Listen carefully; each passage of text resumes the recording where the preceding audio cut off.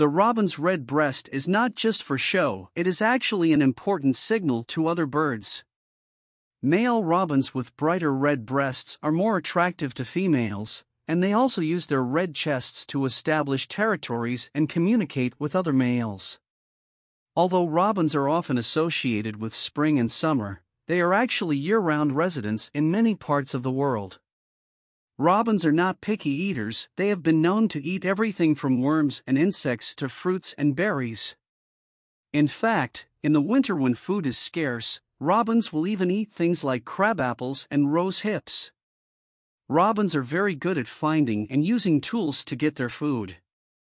For example, some robins have been observed using sticks and twigs to poke at the ground to find worms and insects, and others have even been seen using their beaks to break open snail shells.